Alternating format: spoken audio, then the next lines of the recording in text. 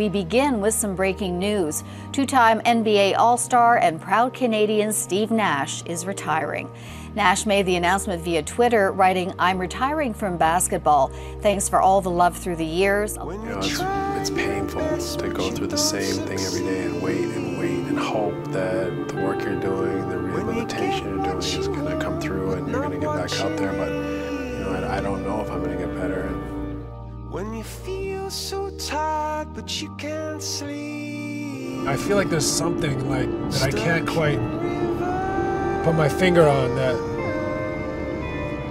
I don't know, it feels like it's blocking me, or it's like I can see it out the corner of my mind's eye, or it's like this kind of dark presence, and it's I don't want it to sound mystical, but I feel this sense of something, you know, blocking me or slowing me down or troubling me, and I've started to wonder if that feeling I get is like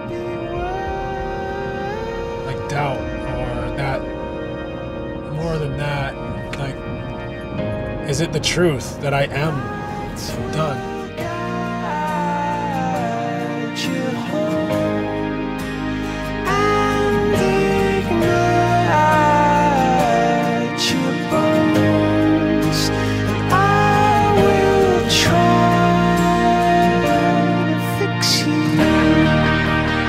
The 50, 40, 90 club, you know that one where you have to shoot 50% from the field, 40% from three, and 90% from the free throw line? It's a very exclusive club. Yep. Nash leads the way. He did it 4 times. The next in the club is Bird with 2. This man was a wizard of a passer of the basketball. To me, to my eye, he was the greatest wow passer we've ever seen.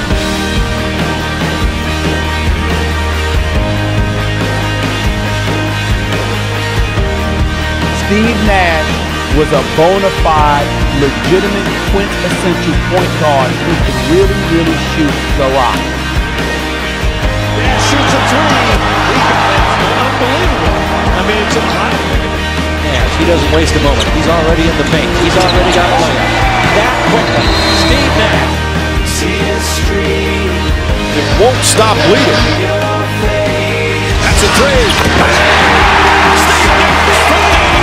Puts up a 3 and got it! Strong 3, yes! He senses the moment again! What a great tip off the rebound by Steve Nash. He's in the air, off the glass and in! Happy birthday, Steve Nash, and the Suns are leading by 2. Fabulous game. Nash inside! Lines it up, and that's automatic. Steve Nash.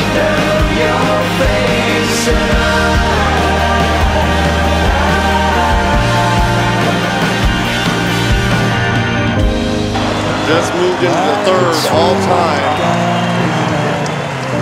in career assist. What more could we say than congratulations, Steve Nash, 2005-2006 NBA Most Valuable Player.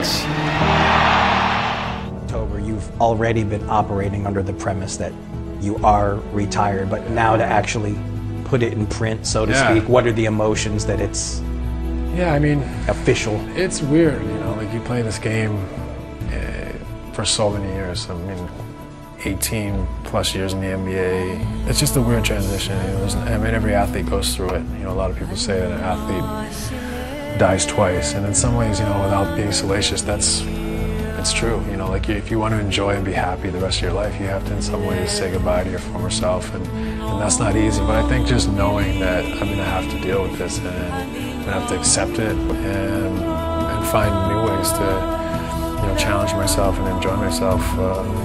You know, I think I'll get there. Take us back to October. How did you and the Lakers arrive at the decision that you would sit out the season? I finally, you know, realized it wasn't happening. You know, I'd been rehabbing and fighting to get back on the court for the majority of 18 months and training twice a day. It was like, in some ways, in the best shape of my life. In other ways, you know, over that 18 months, I played so little. I just was like so unprepared to kind of wave the white flag in respects. I mean, it even pisses me off to say that right now. Like, it makes me want to like go try again. But you know, the reality is it wasn't going to happen. I wanted to do great things in the city, and you know, it didn't happen. But a big part of why I came here was because I wanted to be in the fire. I wanted to be judged. I wanted to be under pressure in my last chapter. I didn't want to, you know, fade off. But like a Karl Malone, like a Charles Barkley, you know how it is. You win MVP trophies, but if you don't have championships, people throw that in your face. What is that like, just to get that question? That's fine. Like, that's fair game. I don't hide from that. I didn't win a championship.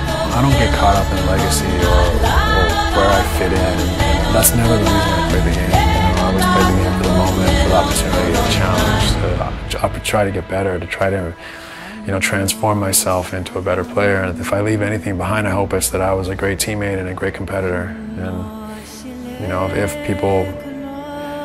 a championship is a huge component in your success, that's fine. It doesn't, you know, it doesn't affect the way how much I enjoyed my career. You know, I'll always be disappointed I never won a championship for sure. But you know, there's a lot more to life as well.